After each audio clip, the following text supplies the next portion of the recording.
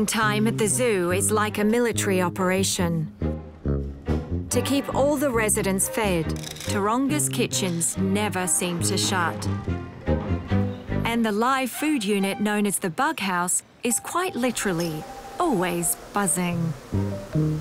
It's full of little critters that are bred on site and others that are ordered in. All of the insects that we order in come in live.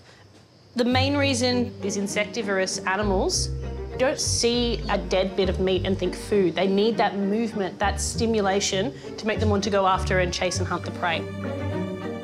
No worries, thank you. I'll wait for your call. Bye. This morning, Christine is preparing weekly orders for the zoo's insectivores, or insect-eating animals. The orders have to be very precise to make sure the correct amounts go out.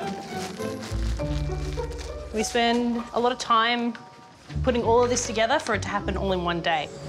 We're sending 1 to nocturnal, 2 to retreat. These bags and boxes are packed full of insects in all shapes and sizes. This trolley is full of beetle larvae. So most people are pretty familiar with mealworms. The reason they're called mealworms is that they're actually kept in bran or like mealy sort of stuff, and that's what they eat. Morning, Al. Is the order in? Christine has worked here for 4 years, and she loves her bugs. Oh, they're adorable. Look at those little faces. Those little mandibles. Insects are the cutest. This cute little just soft crawling around. It's a really comforting feeling for me. One of the most important roles of the bug house is to breed insects, including houseflies. This one net will produce a week's worth of maggots. This net alone produces 20 kilos in a week. Every day we put it in an egging tray, and when we get it out, they are chock full of maggots. They are so thick in there, the containers actually feel warm. But maggots are just the first stage of housefly development that is fed to the hungry insectivores. Fly pupae is like the chrysalis for a butterfly, but for flies. The next stage is pupae, and they're just as much in demand. They're little packets of protein wrapped in a little case. There's this beautiful grainy sensation, like putting your hand into rice or seed, and they're quite cool. Though I will admit, they do have a bit of an unusual smell. On an average week, we aim to produce about 20 kilos of pupae.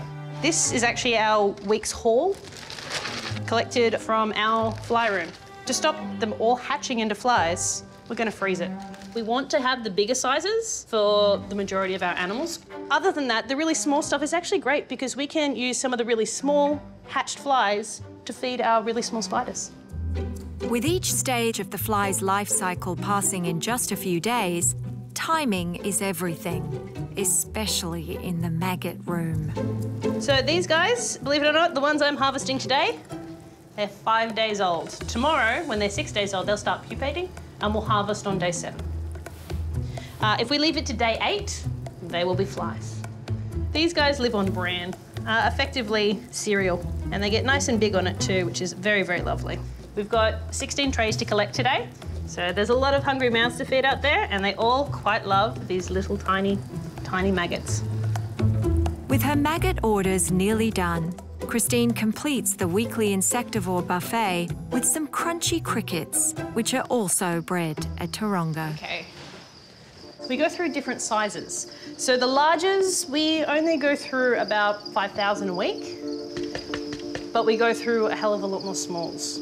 So every day when we set up our large crickets, we actually put in an egging tray, something like this, and they'll just lay these beautifully, almost translucent eggs that are very, very tiny and thin, and in about 9 to 11, sometimes 14 days, they'll hatch, and they're incredibly tiny. These hatched this morning, and these are very essential for our corroboree breeding program. So the corroboree frogs are very, very tiny when they're young, and they have to eat really tiny food. Like every animal in Taronga's care, even the insects are cherished. Until they're eaten, of course. So we're just pouring the crickets all into here. Crickets, they like being sheltered. So when they get buried in the vermiculite, they're actually not that upset. It's safe, it's dark, predators can't find them. We want to make sure that we're providing the best welfare for these guys so that in turn they can provide the best welfare to the animals they're fed to. So when these guys are happy and healthy, the animals that eat them will also be happy and healthy. Half of this tub is going to Nocturno House and half of it's going to our carnivore team. When it comes to counting how many crickets we're assigning to each department, we have to eyeball it. It would take me quite a while to individually count 1,500 crickets into the tubs. And that's just a little bit silly for this morning. And with thousands of hungry mouths waiting, there's no time for that. Christine's only priority is to get the insects packed and out for delivery as quickly as possible. This is usually done within 90 minutes, because after a certain point, the zoo is closed to all vehicles, so our delivery truck can't get through. If we're running late, it can stop function in the rest of the zoo, because if they don't have their food on time, certain feeds can't happen. And that's the last thing anybody or any animal wants.